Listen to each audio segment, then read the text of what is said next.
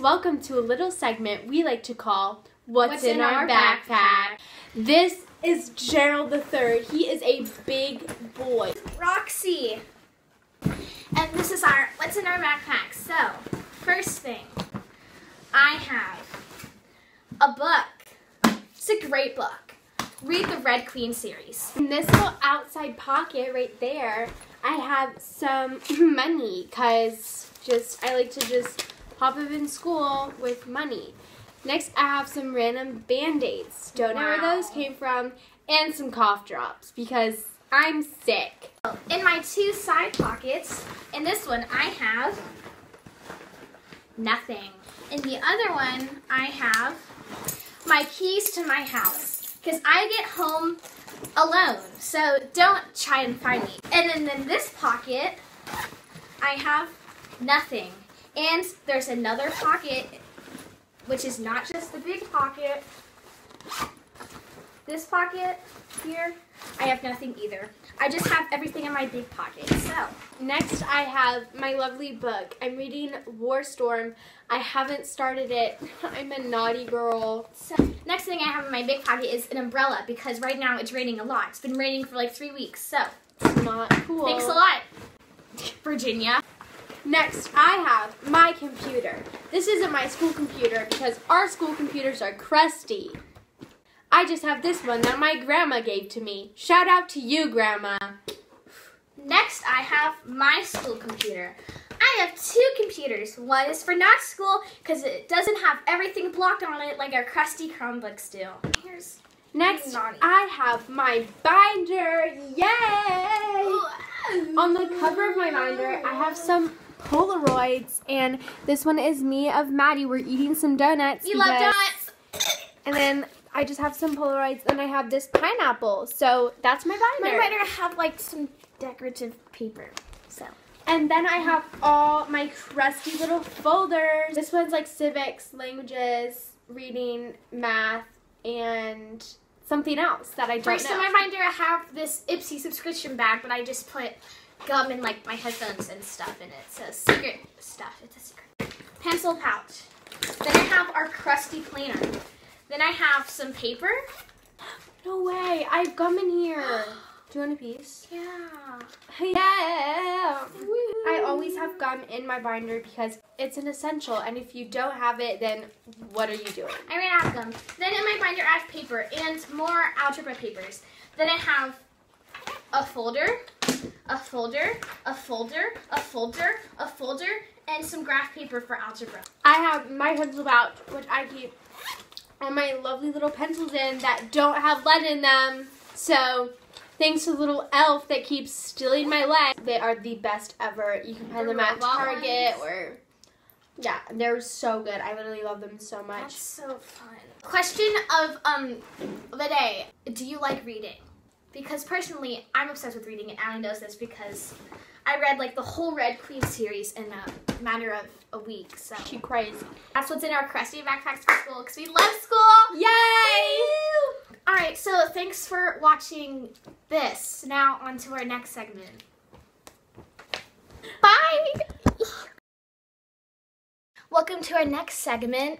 Q&A. So, I pulled up some questions. Okay, you ask me the questions and I'll answer truthfully. What will finally break the internet? Fortnite.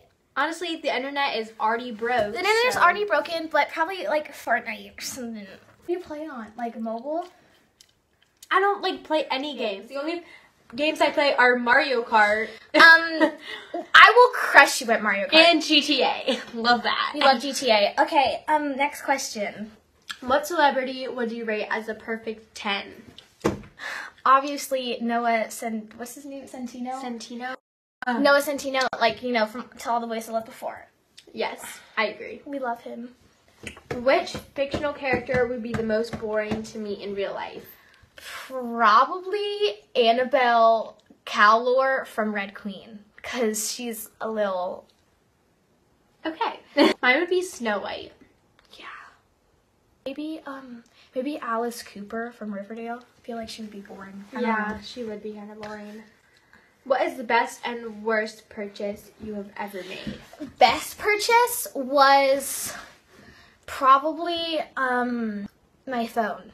I bought like this pound of chocolate, and it was by far the most amazing purchase I've ever made. Worst purchase was probably like, you know when you go to gift stores and they have like that thing with like rocks and like you fill a bag with like rocks? That was like my worst purchase because like it was just a bag of rocks. My worst purchase was probably all the slime supplies. I was obsessed with slime, but I just bought like so many gallons of glue and it wasn't even worth it. So Slime's done. yeah, it's dead. Like, I'm sorry, it's dead. it's like just my head. Like, If you had to change your name, what would your new name be? my name would be Allie because I love that name.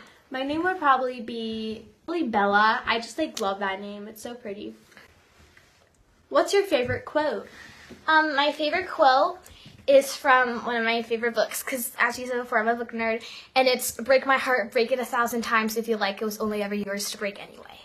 Mine's probably, if nothing's going right, look left. What is the dumbest way you've ever been injured? I tripped over the shoe, and, like, I fell, but I didn't get hurt. And I kicked the shoe because I was angry, and then, like, I slipped, and, like, I hurt my wrist. Mine was probably... So, that was funny. I've been, like, just, like, cleaning my room. I just, like, fell on my face because, like, my room's so dirty. Are there any conspiracies that, like, you believe in or something like that? We're about to spill the tea. Oh! Conspiracy theories! Even the camera doesn't like it. Alright, okay. Let's get serious. So the first one is, reincarnation. So, when you die, the light that you see is actually the hospital lights, and you're actually being born into your new life, like as a baby, and the reason you're crying is because you just forgot all your past memories. That's good. And then also, proof for reincarnation is, so like this guy was like painting, and like he fell into a pole, and like he got like a huge dent in his head, and that's how he died. And this like boy was born with like a dent in his head, and he like always talked about how he needed to go finish his painting.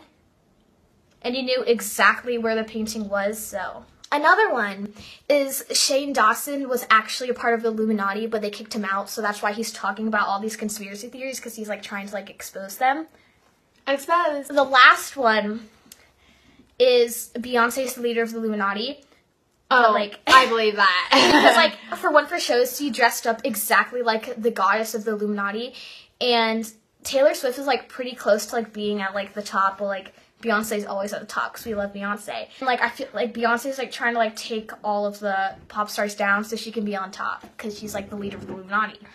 And then my last one is we live in a simulation. People have seen clouds just like glitch out of the sky, and there's just like weird stuff. At the point we're just gonna wake up and then it's like not gonna be anything like this world, because like we've never been raised to believe anything other than this. There could be like so many other versions of life, you know?